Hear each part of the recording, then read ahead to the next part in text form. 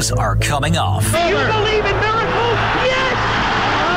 Unbelievable. We're about to go full court press. It's time to play ball. Malone looking for his first hit of the year. He drives one. Deep left field. That goes Upton. Back near the wall. It's out of here. Bartolo has done it.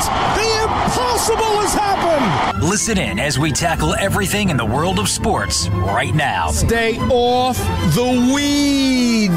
Throw your hat in the ring at 516-572-7440. This is WHPC Sports Talk on the voice of Nassau Community College, 90.3 WHPC. With that, we welcome you to the Friday edition of WHPC Sports Talk. We are on the voice of Nassau Community College, 90.3 WHPC. And man, the NFL draft was yesterday. And if you're a New York football fan, you're happy. You are happy. New York. New York football made out, in my opinion at least, very, very well. If you agree or disagree, feel free to call in. 516-572-7440. I'm your host for today, Joshua Umahi, and joining me today, I have Gina Halstead. What's up, man? I have Kory David. I'm feeling good today. Yeah, I know you are. You'll be the voice of Giants fans on today's show, Kory, so let's get right into it. We'll start with the Giants. They had pick 5 and pick 7, and just curious, what were your predictions? Again, we were at Irish Poet yesterday, and we kind of made predictions of how it was going to play out. So who did you have them taking initially? I had them taking Evan Neal. Evan Neal. I had him going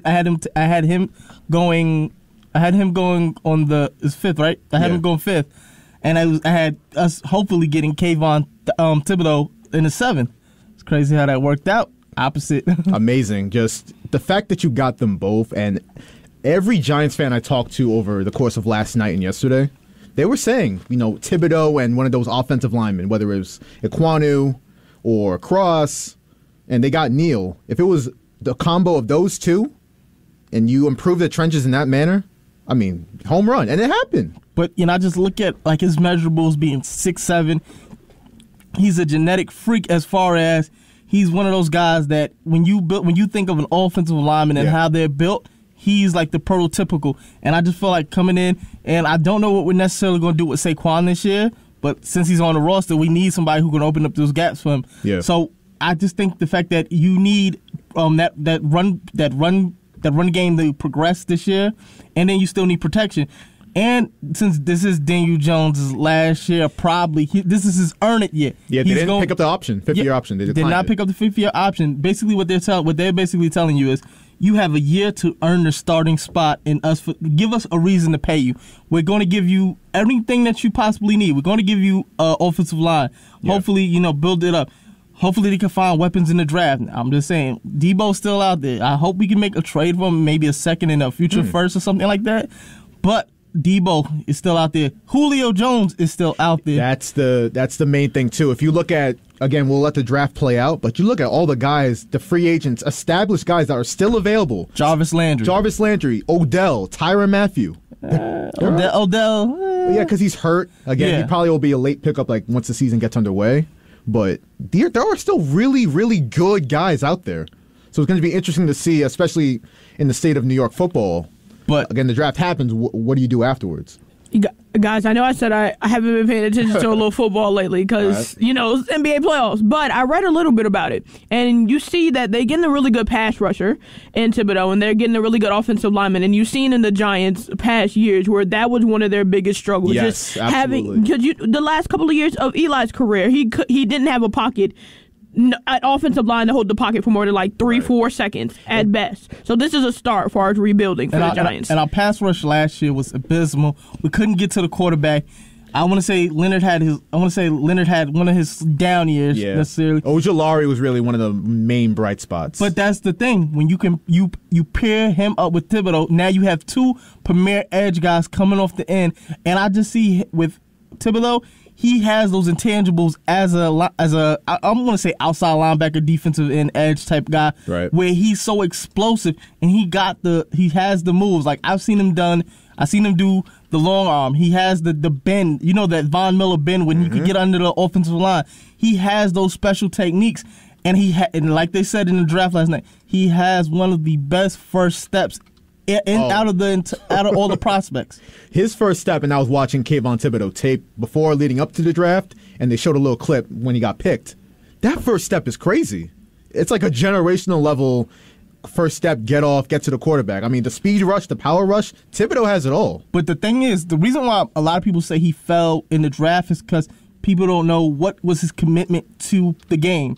And I would just argue, if you look at this season, he got injured in the Ohio State game. If you didn't have that passion, you could have just stayed out and waited for the draft because there were a lot of people that were doing that. But no, he came back, decided to finish the season, and yet he was still impactful in a lot of those games. If you look at the UCLA game, he literally single-handedly took that game over, he was either getting pressure on the quarterback or he was getting sacks. I just felt like, though, he coming in, you know who he kind of gives that energy vibe to? You remember Jabril Peppers, how he was like so energetic, wanted to take over.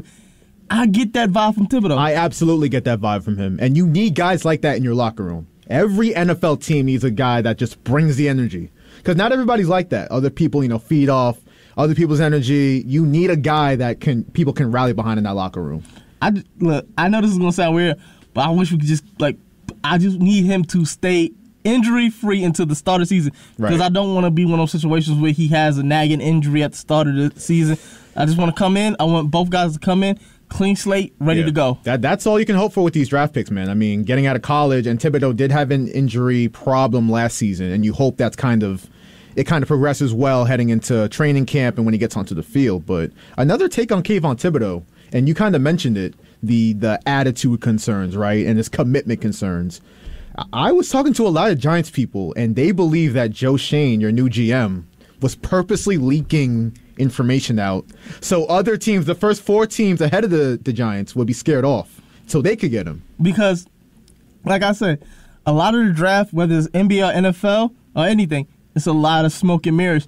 And now the thing that really kind of goes into what you're saying is the fact that you took him 5th when you could have taken him 7th.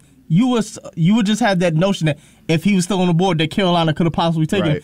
Because you could have waited. But the fact that you decided to take him as early as possible as you could, and then you knew that Carolina was going to get the best offensive tackle. Yeah. One of the best offensive tackles in the so it left you with Evan Neal, probably the guy that you wanted in the first place. So I feel like everything worked out for the Giants. Everything worked out beautifully for the Giants. I mean, once they saw the first 4 picks, it was Walker, Hutchinson, was it Gardner 3? No. Stingley was 3. Stingley was 3, which kind of surprised me. I didn't think he was going to jump up that far in the draft because what that's telling you is you believe he has the possibility of being a shutdown corner. Yeah. I mean, he was a star as a freshman, and the only concerns with him were injuries. Can he stay healthy? But when he's on the field, he's a damn good talent. He has those you want a cornerback to have kind of those wide receiver tendencies where you want them to attack and get after the ball, and you just see that in Stingley. But I was just surprised. I know Aiden Hutchinson is happy that he's just staying in Michigan. You don't get to go that far. And I feel like Dan Campbell is the perfect coach for him. Absolutely. Both high-end energy and motive guys, and they love to compete. Dan Campbell is a coach that wants you to compete. If you watched him in, I want to say he was one of the coaches in Hard Knocks when they did it a while ago. He was a tight ends coach. He was one of those guys that was high energy. And then even when he was the interim coach, you seen that guys liked him because he was a players coach. Right, exactly. I mean, the Lions had a great draft, and we'll get into kind of the draft winners and losers and who made out, worse than expected, better than expected. I know we talked pre-show about one team that we have in mind that, what? Huh? What'd you do? 516-572-7440 if you want to discuss anything, again, regarding the draft. One last thing on Thibodeau. Again, just you listen to him speak. You listen to him in interviews. You listen to him, the energy he brought walking up to Roger Goodell. This guy, he has like the perfect temperament for New York City. And one thing is, you got him, and you pair him up with, you got like 3 LA dudes on that defensive side, and Devontae Holmes and Adoree Jackson and Thibodeau, all from Cali, and they got that Cali swag. They really do. Both of them. I mean, and Leonard's from Cali as well. Yeah, you'll see. The New York Giants got the Cali connection going. I mean, hey, the Rams won the Super Bowl, so you might as well have that same connection going. But we just got to work on that. We just got to work on the offensive side with weapons as well. Exactly. I think that's what we're probably going to do this today. We're probably going to look into getting receivers, running backs. I mean, day 2, I know I said it yesterday, those are where if you have a good front office, which I believe, both New York teams, Joe Shane, Joe Douglas, and the Jets did really well. We're going to get to them in a little bit. I trust them, just as from an objective, like I'm a Saints fan, I'm not a New York football fan. Yeah, made that well, too. We did. A little bit. Olave, and we got a nice tackle, so I'm definitely happy about that. But just from an objective perspective, just watching how Joe Douglas has pulled off trades, and some of the draft picks he made last year have really panned out well. This year, getting Sauce Gardner and who am I missing? They got Garrett Wilson. They made out well too. I think you're finally in a spot. And they got Jermaine Johnson. Did they? Yeah, the Jets. Did they really? They got Jermaine Johnson. Oh, I forgot about that one. The Jets made out fantastic. They made like a bandit in the night. For real. I mean, you're finally in a spot. If you're a Giants and Jets fan, you trust this front office. And you trust the moves that they're making. You trust the trades. You trust the free agents. You trust the re-signings. And you trust these draft picks.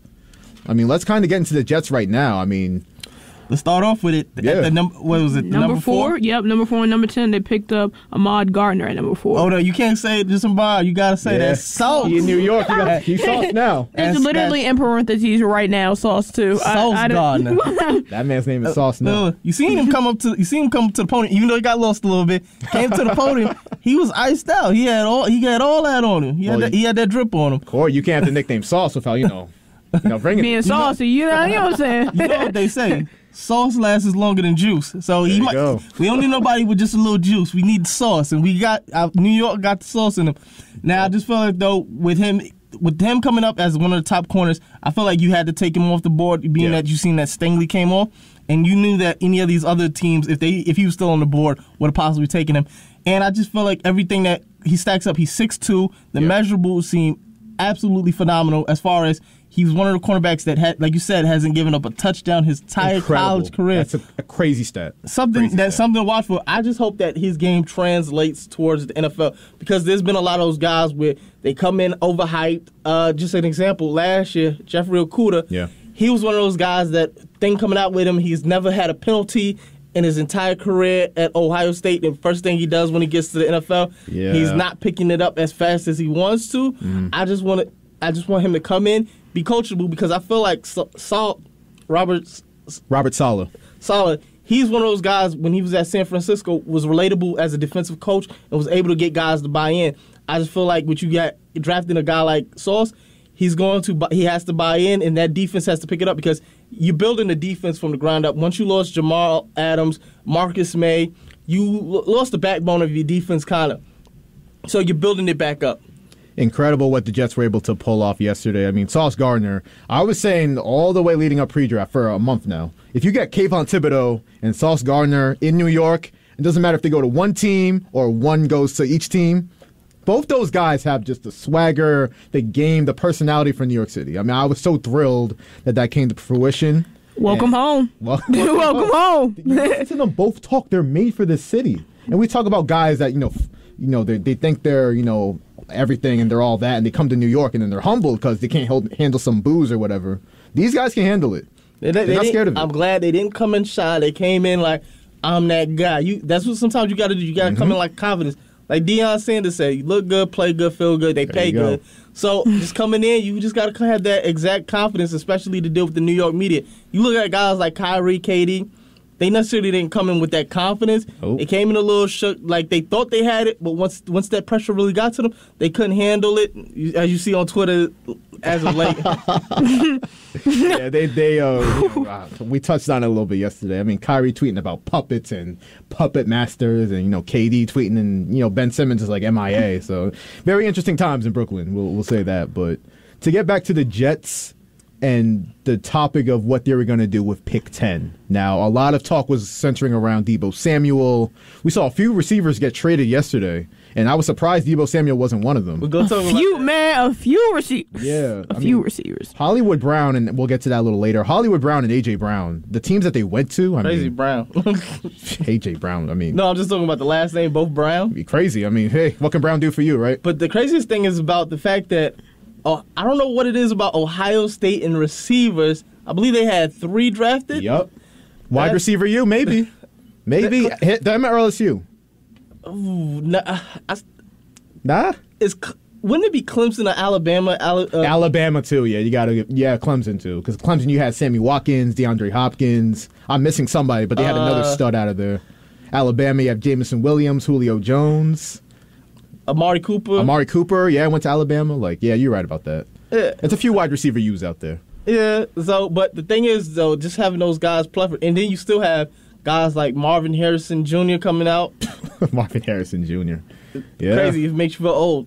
Randy Moss had a kid, too, at LSU. I don't know where he is now. I think he was on either Washington or Cincinnati's practice squad. But he was activated, but he got injured. But just taking a receiver at the number 10 spot, I'm glad that they did that. Just because like I said, you had to get weapons. Now, is he the ideal height that I wanted? I wanted a big body type receiver. Yeah, you wanted Drake London for them. I did want Drake London. Unfortunately, Atlanta, a couple picks ahead, was able to sneak him away, being that big body receiver that I wanted. But I just felt as though with everything that's going on, you get a receiver that's great fundamentally. He can run all the routes in the book. So I just think that getting Zach Wilson a weapon, that's mostly what you had to do. You had to prepare for a weapon. So what you're doing is you're building your defense and you add in offensive weapons. That's one of the points we made yesterday, and I think Dom made this point.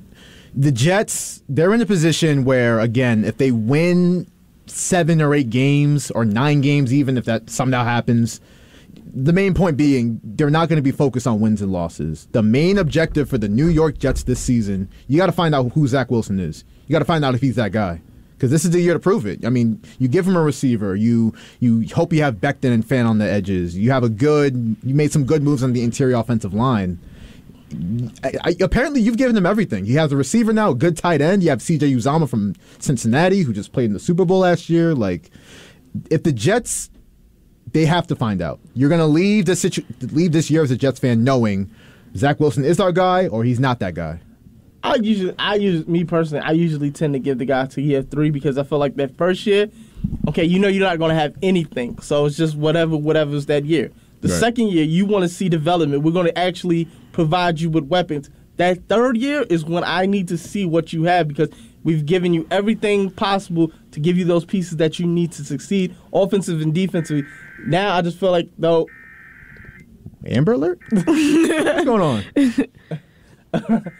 Let's just keep going, I guess. I don't know where that's coming from. But no, I just feel like, though, you just have to add those pieces that you need. And I feel like the third year is going to be the year that you actually need to see what's going on. Right, yeah. I mean, I hear you. Again, you want to give them, till year 3 to proceed, really. But I just say that given how next season's quarterback class is going to look. I mean, you're going to have Bryce Petty, who just won the Heisman, C.J. Stroud, the kid from Miami. You're going to be a really good quarterback. So I feel like if you're the Jets, you make a determination. I don't know what Jets fans exactly are expecting from Zach Wilson. Jets fans, if you want to chime in, 516-572-7440. As well as Giants fans. Can't leave them out. Can't leave them out, of course. Listen. New York football fans, once again, you should be very, very hype off yesterday. We was feasting yesterday. Y'all really cleaned up. I mean, that was my main impression. Just in terms of who won the trade. I mean, who won the draft? Jets and Giants, clearly to me. But the thing is this crazy that only one quarterback was selected in the first round? That is what's really interesting because usually you will see, even if pre-draft and during the season, the quarterback crop isn't viewed that highly. There's always 1 or 2 guys that just shoot up the boards, right? That didn't happen at all. I mean, pick 20, Kenny Pickett went. Only 1 quarterback was taken. Malik Willis, who I feel bad for. I thought Malik Willis was going to be the guy that went to Pittsburgh. Either Pittsburgh or Carolina. Yeah. But he's still out there. I was shocked that the Steelers didn't take Willis. I thought he would have been a Tomlin guy. You already have Trubisky and Mason Rudolph there. Kenny Pickett to me seems redundant with those 2. I mean, you're going to see what you have in Trubisky. I don't think it's much. But I just hope he doesn't end up in a Deshaun Kaiser Love type situation. Where it's like you're backup and now you're struggling to get those minutes. I feel like he's one of those guys that could step into a starting quarterback role. And if I'm the Texans, I'm looking at Malik Willis if he's still on that board. It's the Texans. I mean, some people are saying maybe the Giants. I don't really see it in terms of Malik Willis. But listen, he's a project. He's gotten compared to like Josh Allen in terms of physical tools and arm talent and what he can do running the ball, right? But then the Jets traded back into the first round and was able to get that kid, Jermaine Johnson II, out of FSU. And I feel like that was a steal in the draft because you seen that he was slipping, and you said, I need to still build the defense. We can get our offensive guy in Garrett Wilson. We can get a defensive guy in Sauce Gardner. And then, you know what? Just for the heck of it, let's just get Jermaine Johnson II and add that to our defense and get an edge presence because you still have Quentin Williams. You got Quincy Williams, the Williams brothers. Yep. And you're building something. You're slowly but surely building something.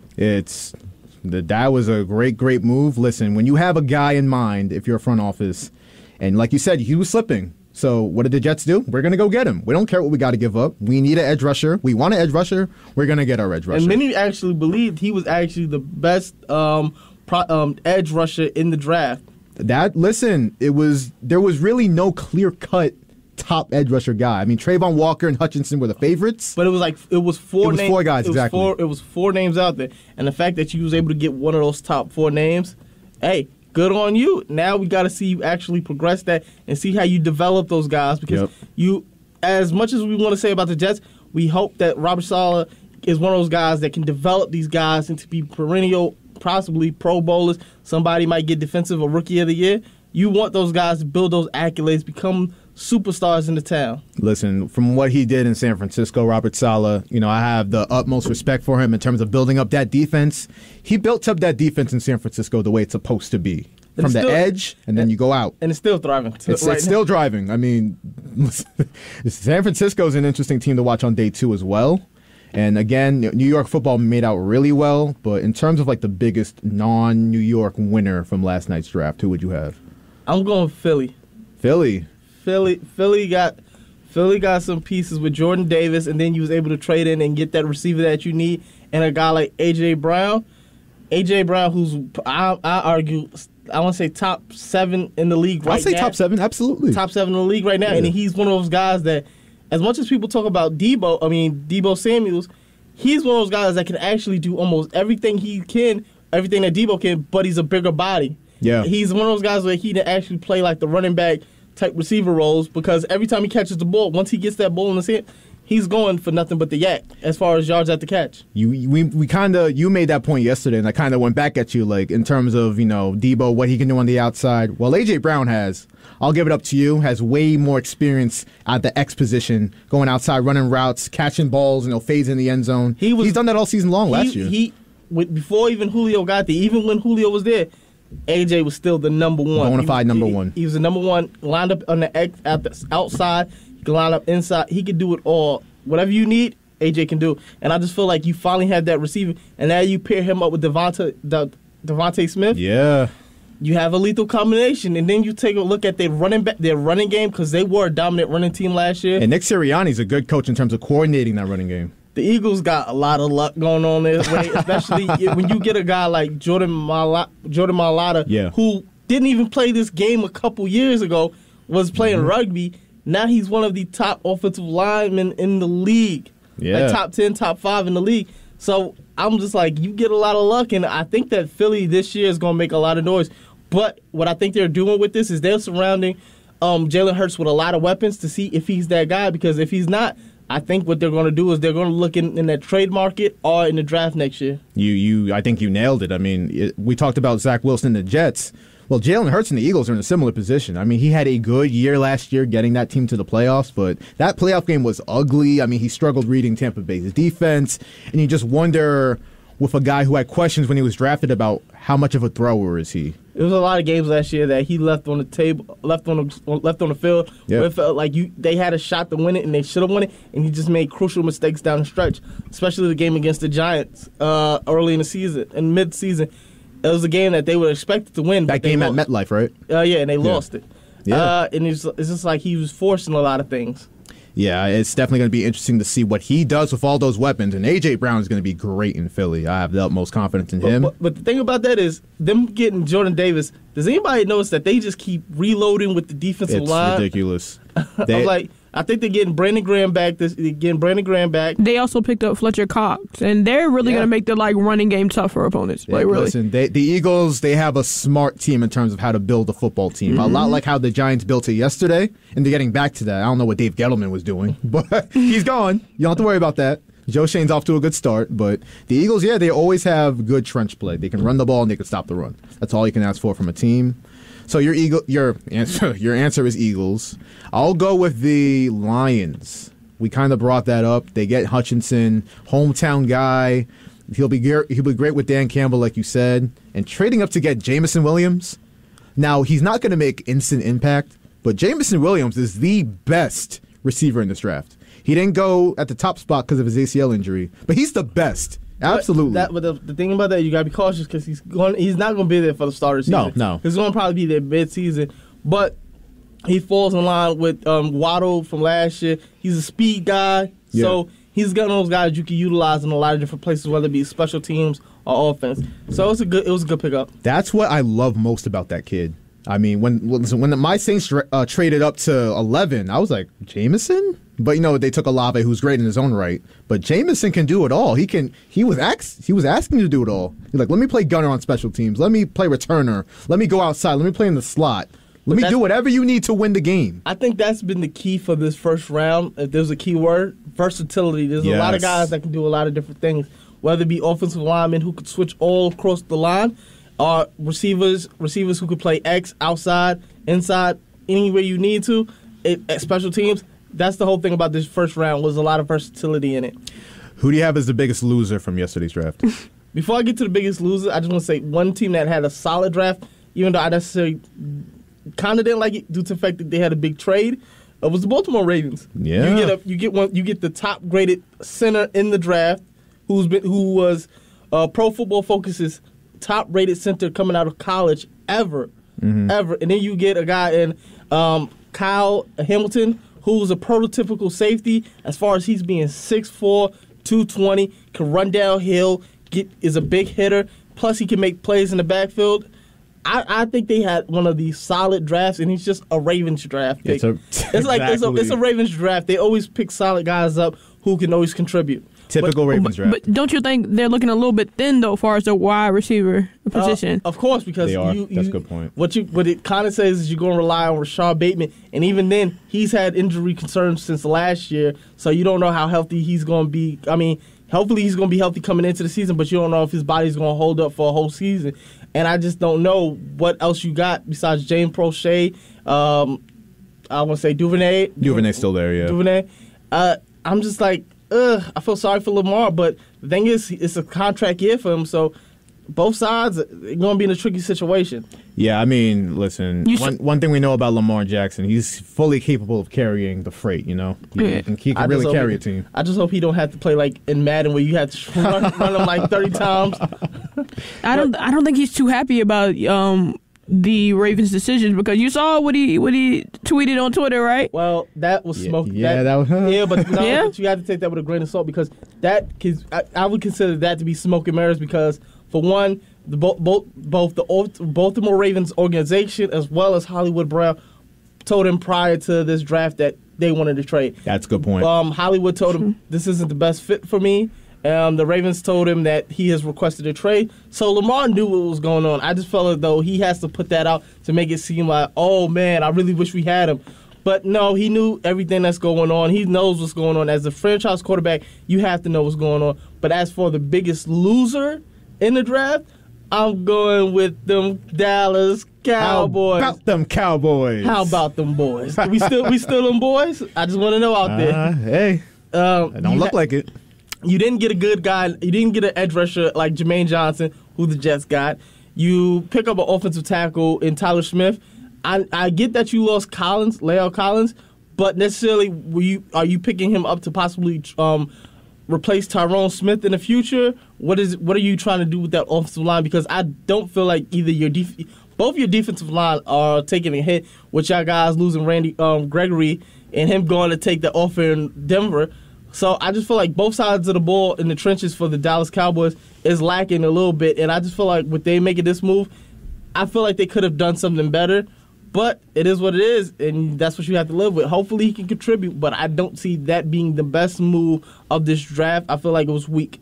It was. That's the perfect word for it. It was just weak, and it doesn't really move the needle in any way. I mean, listen, I'm all for the Cowboys being mid this year, so they're going to cry for Sean Payton. They traded some first-round picks. Who would yours be?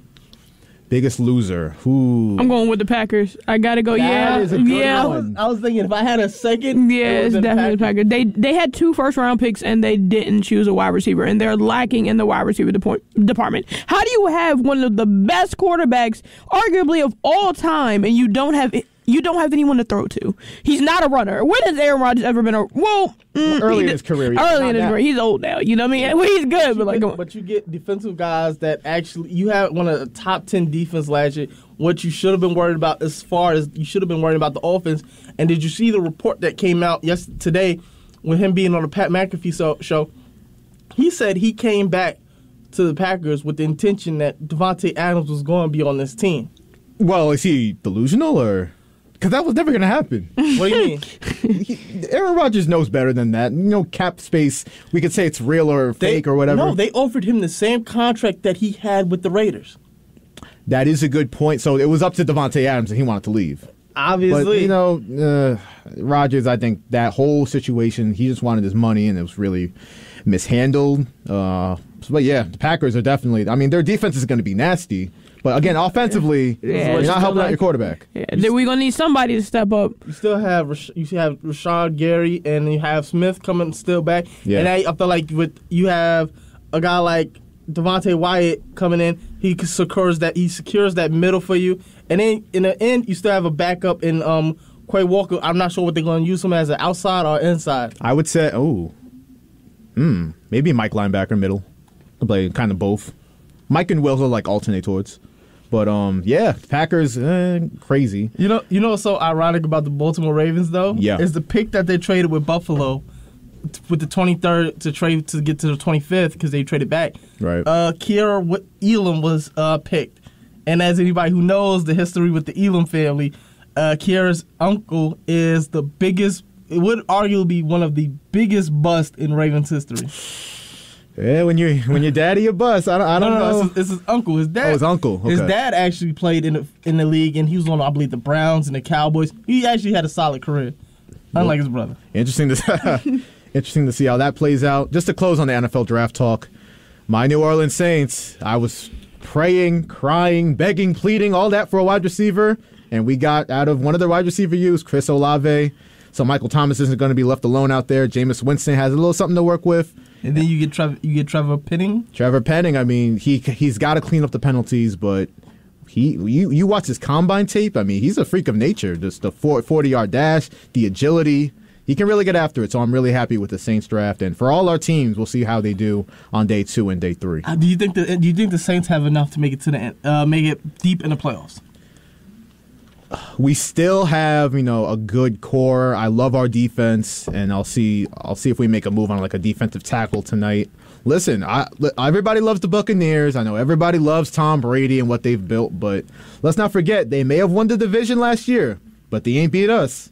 They did not beat us. Don't forget that elite tight end that y'all got coming back. Taysom Hill. Well, the good thing about that, I won't have to see that man play quarterback anymore. Our new head coach said enough with that. I hope that he's not just playing tight end. I hope he's still going to be all over the field as far as running back, receiver. Just move him everywhere. Everywhere but quarterback. He should be on certain plays. I wouldn't mind him lining like a wildcat. Yeah, just don't have him throw the ball, please. Because let's not act like Drew Brees' last year, the last game he played. Taysom Hill should have finished that game. Taysom Hill was doing some damage in that game against the Vikings. For anything that you say about Taysom Hill, that was his game. He should have stayed in. That you got a good point. Drew Brees had the big time noodle arm heading into the twilight of his career. Well, hey, day 2, day 3 of the NFL draft. We'll see how it goes. Want to take this time before we transition to basketball. You are listening to WHPC Sports Talk. We are on the voice of Nassau Community College, 90.3 WHPC. Joshua Umahi hanging out with you with Gina, Halstead, and Kory David. Yeah. The NBA playoffs, all the draft talk. We had 3 Game 6s yesterday, and all of them were series-clinching games. And I want to start with, let's see, Mavs and Jazz. Mavs eked out a 2-point win in Utah yesterday. They win the series 4-2. I expected them to win. I expected the Jazz to put up to a fight, but I definitely did see the Mavs advancing in that series. Do you guys think this is the end of the Utah Jazz as we know them? I know where you're going. You go first, Gina. I don't know. I haven't been. Utah Jazz is not one of the teams that I follow up on. I know Donovan Mitchell, of course. I know Rudy Gobert. He's probably isn't he going to win Defensive Player of the Year again? I went to Marcus Smart. Good. Okay. Yeah, all right. The Rudy Gobert stuff. But Kory, what do you think? I actually have a big take about this game because I was watching the ending. I was watching the ending, and I watched most of it. Mike Conley made the biggest bonehead decisions coming down the stretch. There was a play where he just I know they were down 3, but he randomly jacks up a 3. You still had time remaining. That creates an extra possession. You still had time on the clock, and they actually had a chance to make a comeback and win the game. But instead, he has a costly turnover while trying to make something happen. You didn't get the ball in that last minute. They didn't get the ball into Donovan Mitchell's hands not once. And that's a sorry excuse not to have your star player with the ball in his hand in the final minute. At that situation, you have to live and die with whatever Donovan Mitchell's going to make. I feel like Mike Conley kind of cost his team a chance to go to another game. That's the thing with Utah. I mean, they signed Mike Conley, I want to say 3-4 years ago, and you're expecting him. He was coming out of Memphis at that time. Okay, this is a solid former All-Star point guard. No, he didn't make it All-Star. This is first year. Really? I mean, he's always been a good 6-man, right? It was his first year this year or last year, but that was his first year. Yeah. So a fringe all-star. A fringe. You signed him to this big contract, and you're looking to take the next step. And it didn't really work out. I mean, Utah is in a position now. They've made it to the playoffs, I want to say, 5 straight seasons with limited success. So, listen, I think they're in a real tough position. And I think they're going to have to make some decisions on Donovan Mitchell and breaking up that tag team with Rudy Gobert because I don't really see it going much further than this. I mean, if Donovan Mitchell was to happen to leave, just hypothetically, and there was a team, I don't know, maybe his hometown of New Come York. home, please. Please. Listen, I've said Donovan Mitchell, he will definitely look at his options this offseason, right? And the Knicks, who have so many young assets and young talent, they're going to be looking to kind of make a move here. They're at a crossroads. But now, hypothetically, if Donovan Mitchell was the one that has to stay and they got rid of Rudy Gobert, I would say the perfect team for him would be to go to Charlotte. Gobert. They need a defensive minded center because if you look at Mason Plumlee last year, any center they played against was just going to get scored. They was going to get scored on. Yeah. They can do whatever they want. I remember seeing I remember seeing what is his name from Atlanta, Capella. Capella looked like an all-star against Mason Plumlee last year. Yeah, that should never happen. But I just feel like that team has to blow up because it's been on the fringe for the longest, and I feel like you have to finally do something with that. I don't see Quinn Snyder coming back. I think, listen, it's a bold prediction, but I don't think Donovan Mitchell, Gobert, or Snyder are back with the Utah Jazz next season. I think it's time to break it up. They all got to go their separate ways. Blow it up. Rebuild. Blow it up.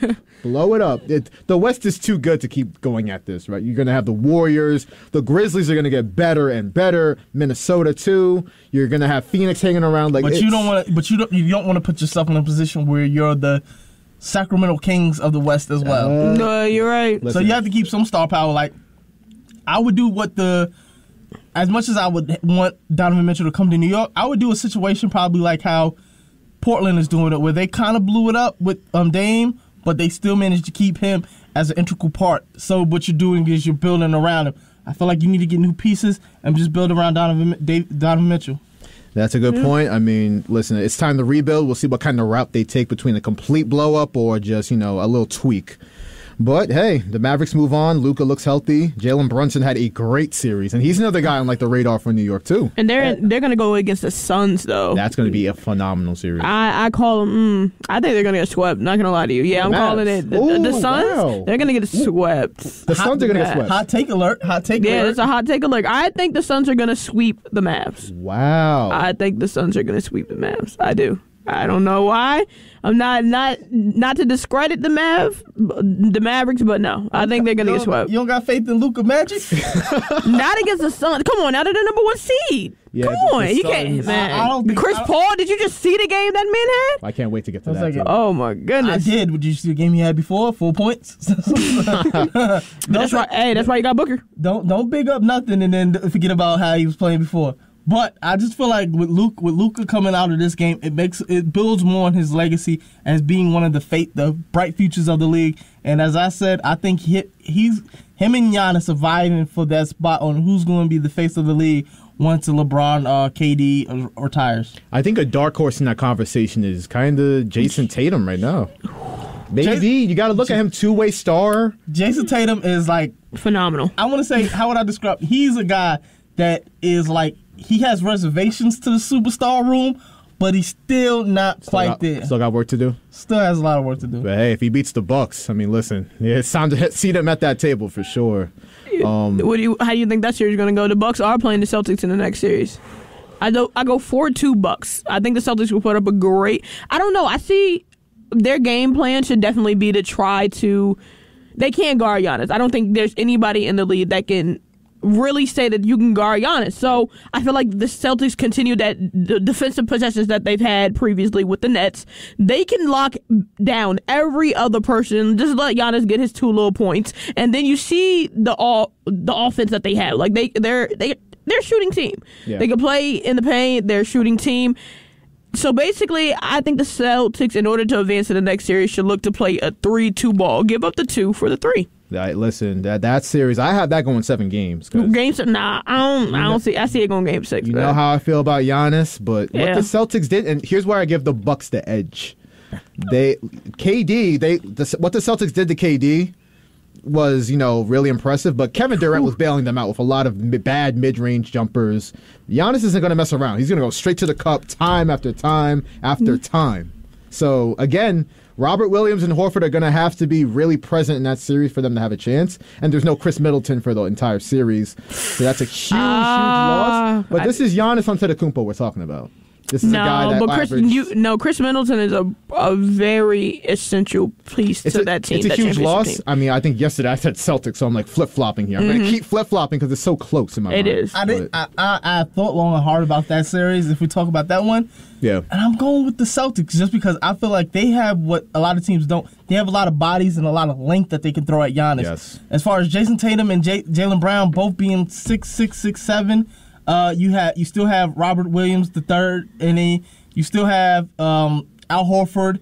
You just have bodies that you could throw at Devin White that you could throw at him. Yeah. You just have bodies you could throw, and you know that Marcus Smart is just going to be a little pest out there, just slowly trying to look for steals, trying to look anywhere to disrupt them. And what you can do is, what a lot of people do is, build that wall to keep Giannis out, because people forget that Giannis had a good year last year, one of his best, but people don't forget that year before they were eliminated from the playoffs by the Miami Heat. So it is possible if you just play defense, because that's what Miami is built on, defense. And I just feel like you have to focus a game plan on him, because I don't feel like Drew Holiday is one of those point guards that can lead you with it. He's a good defensive guard, but he's not a good offensive guard. So I feel like you actually have a shot at winning this, and I think the Celtics are going to pull this off. I got this going to a Game 6. Okay, so you're going, 4-2 Celtics? Yeah. Listen, it's definitely, for how many games it's going to go, it's definitely going to be probably the most entertaining series. I mean, I've already seen the most entertaining, and that's the Timberwolves and the Grizzlies. You want to get right into that? Oh, don't forget, we got to talk about the most electrifying man in sports entertainment, Ja Morant. Let me tell you something. Man, oh my goodness. That dunk, I think it was late in the third quarter. Just electrifying. The hops to attempt to have it in your mind to attempt that, to try it, and then converted. What is Malik Beasley doing? He's tried that dunk multiple times. Kevin Love even almost said, like, he almost did that same exact dunk to Kevin Love, and he said it was almost in that moment I see my career flash, and I thought I was going to retire after this game. He's like, I'm glad he missed dunk. Because that was what he's been known for, trying that dunk but missing it. Yeah, and he pulled it off in the biggest game of his season.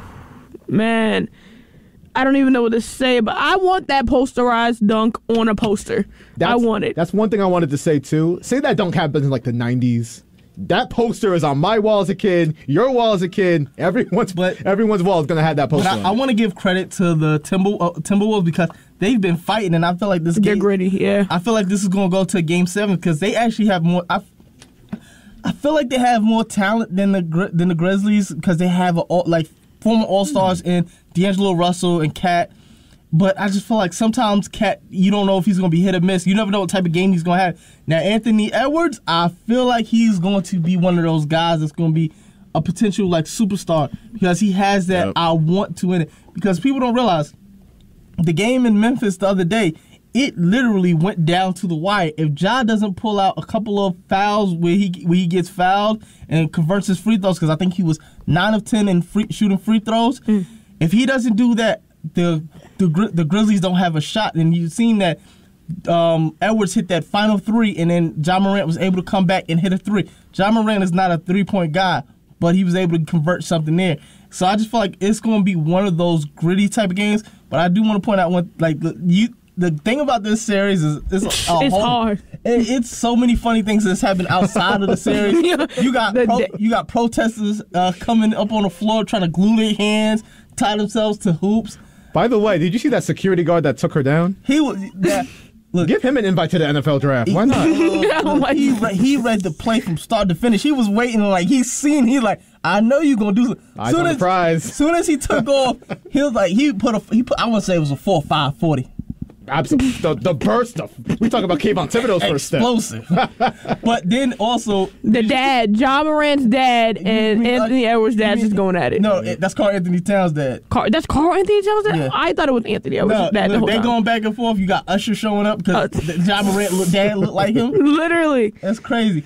But the thing is, with everything that's going on, like with the series, it's just crazy how these two teams mesh so well to give you that great series. Like, you knew that as soon as the Timberwolves advanced, that you was going to hear a lot of those chirping. Like, Ja Morant is one of those guys that's not going to back down from anything. So when you see a guy like Patrick Beverley giving you the "you too short" sign, he going to come right back and do something and say, "you too short" as well. Yeah. It's like that clip from, you ever watch the Dream Team? Where it's like, Magic was like, Karl Malone dunked on Charles Barkley. He said, Magic Johnson be like, "You got to go back and get him." And it's just like one of those situations where it's like, it's so competitive, and you just love to see it. These are just two young, scrappy teams going at it. And listen, Minnesota should have won this series already. I mean, the amount of double-digit leads that Minnesota. See, I don't know. That's the hard part.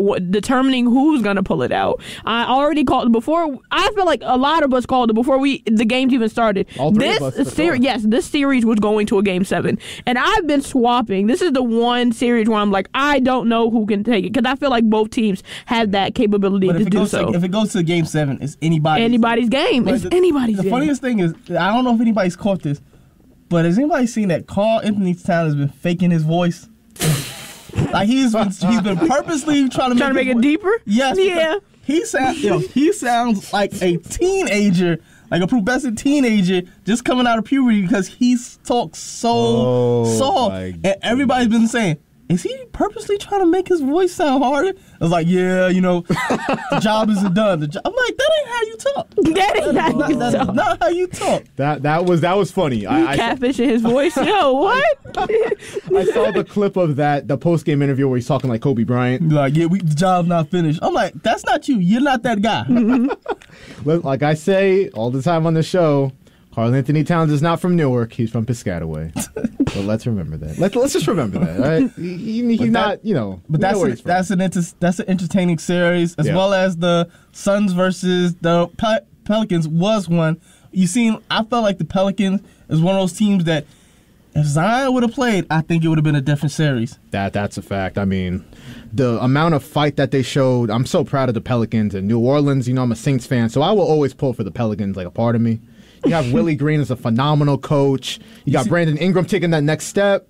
Jose Alvarado, the light-skinned Pat Bev. The light-skinned Pat Bev. Patrick Beverly and Marcus Smart was opening the doors for him to say, you are the new pest of the league. Yes. And you rarely see those guys, but those are the guys that you would much rather have on your team than the face. But think about Brandon Ingram. Brandon Ingram played how you would want Kevin Durant to play the series in the Nets series. But attack mode. And then you see that Willie Green, after the series is over, he's crying. That just showed me how much the coach wanted to win. Like how much he believed in his team. And then I think it was today that somebody asked Zion, will you be signing your extension? He said, I couldn't sign it faster. Now, hopefully he's one of those guys that sticks to his word. But in the game of basketball, it's a business, so you never know what happens. Listen, at this point, if Zion, I wanted Zion on the Knicks for the longest, but if he does not sign that 5-year, $200 million extension to stay with that group, what they're building in New Orleans, then he's just a dummy. Because where else is he going to get that? You're injury prone. This is a team that's showing you that they want you in the city. I may have been in the minority here, but why did I feel like the situation with Zion was he wanted to play, but the team wasn't allowing him to play? And I feel as though it's the exact opposite of a guy in Brooklyn who didn't show up, didn't want to go in. His back was hurting. He woke up on the wrong side of the bed. He woke up with some back soreness.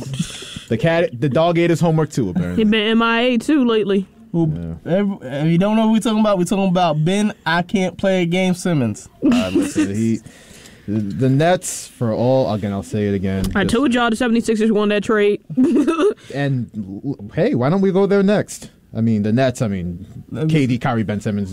Swept. If they play, they're a good team. But is there any guarantee that they will? No. They just have so many factors going into them. The chemistry, everything that's happened off of the court. Just, I don't know. Can we talk about how Doc Rivers saved his legacy for one series? He did. Because if they would have lost that game last night, we would have been talking about, is Doc Rivers the coach to lead Joel Embiid into to lead him to a championship? Mm-hmm. Remember how last year they asked Doc Rivers, is Ben Simmons somebody you can win a championship with?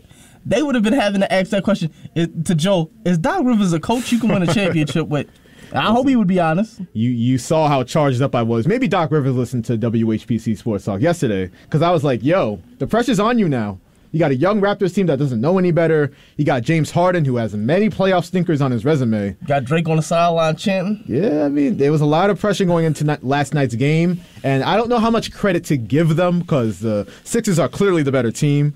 They should have never lost 2 straight games after going up 3-0 to begin with. I'm not so sure if you watched the game, but I felt like James Harden was getting his confidence back as far as you seen him do his little dribble, 3-point shot, and he started talking. I felt like he's been shy most of the series where he hasn't been talking as much. He's been more complaining to the refs, trying to get calls. But I felt like at this game, he let his talent take over. He really did. Let his game do the talking. He shot the ball well. He had 15 assists yesterday. From James Harden, yeah. 15 assists. He passing the ball now, yo. That's what they need from him. Ben Simmons could pass the ball, but he wasn't shooting. If you can couldn't shoot to save his life. Didn't even try to shoot. So if you can get that type of effort from James Harden in big games, that's why I'm so hard on the Sixers. Like, you have the coach. You have Embiid, Harden. You have this kid, Tyrese Maxey, who's...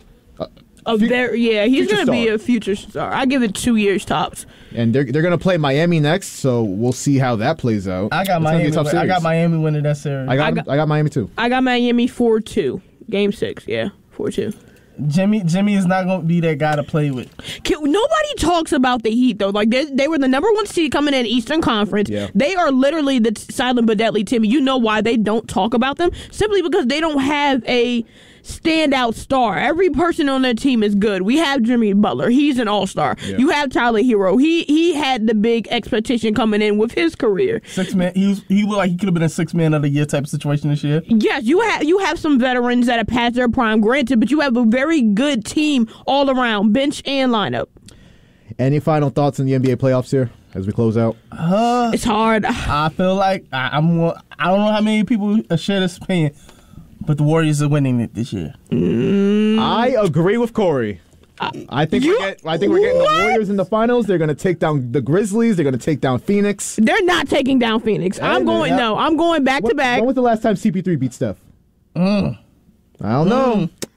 And Booker's not. He didn't look too good yesterday. Look, and they don't like the offense that the Warriors run with. A bunch of screen actions and the guys just running around. Because who's their best defenders? Mikal Bridges, and Jay Crowder. Those guys are going to be running for their lives because Steph Curry is going to be running miles. And then let's not forget about Jordan Poole Party.